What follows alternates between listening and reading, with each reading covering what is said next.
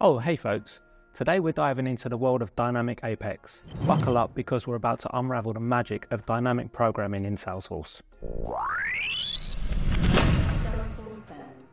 So, Dynamic Apex is like the chameleon of programming languages. It lets you play with objects, fields, metadata, and permissions dynamically. When we say dynamic, think of it as a language where variables don't have a fixed type. A classic example, JavaScript. You can throw different types of values at a variable like it's a party. There's this cool feature called late binding. No, it's not a procrastinator's dream job. It's about binding method calls at runtime, not compile time. You can redefine methods, tweak class structures, and even add or remove methods on the fly. Dynamic languages love this stuff. Reflection is another superhero power of dynamic languages. Imagine a program looking at itself in the mirror and making changes. Crazy, right? It can check out its functions, tweak its variables, and even cook up fresh code on the spot. Let's call it self-awareness for software. Now you might be thinking, what about Apex? Great question. Apex is a bit like a superhero with a secret identity. It's statically typed and object-orientated, but it sneaks in dynamic language features. You can build these cool generic classes and methods, making them work with any object without hard coding names and fields. Okay, let's get practical and look at simple but useful scenarios where Dynamic Apex can be used.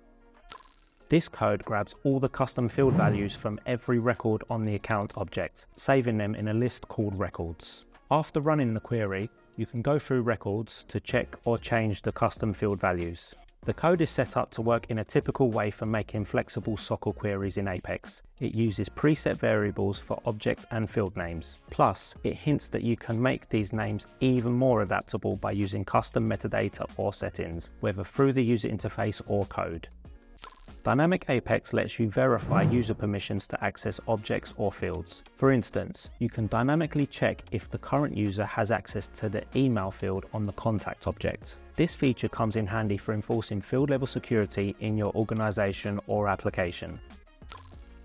Imagine you need to swiftly get labels and API names for a pick list field with a multitude of values during troubleshooting. Picture this, an emoji in an API name causing issues. You can dynamically manage various record types, accessing their ID, API name, label, and other properties. Avoid hard-coding metadata IDs for better maintainability and to reduce the risk of errors.